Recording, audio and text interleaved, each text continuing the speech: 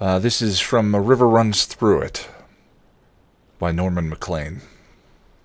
Help, he said, is giving part of yourself to somebody who comes to accept it willingly and needs it badly.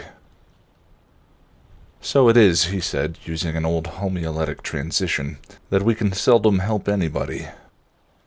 Either we don't know what part to give, or maybe we don't like to give any part of ourselves. Then, more often than not, the part that is needed is not wanted. And even more often, we do not have the part that is needed. For some time after my brother's death, my father struggled for more to hold on to. "Are you sure you've told me everything about his death?" he asked. I said, "Everything." "It's not much, is it?" "No," I replied. "But you can love completely without complete understanding."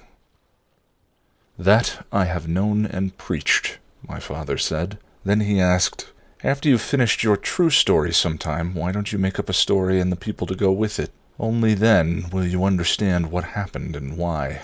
It is those we live with and love and should know who elude us."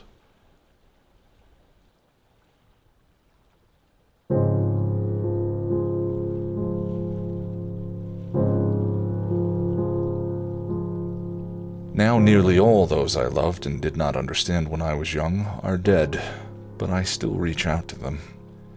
Of course now I'm too old to be much of a fisherman, and now of course I usually fish the big waters alone, although some friends think I shouldn't.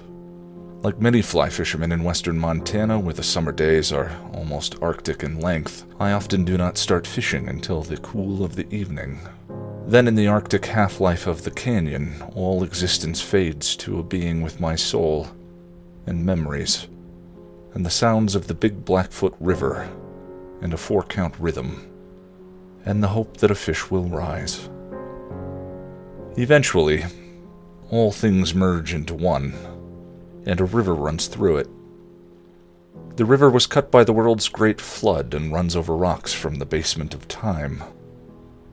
On some of the rocks are timeless raindrops. Under the rocks are the words, and some of the words are theirs.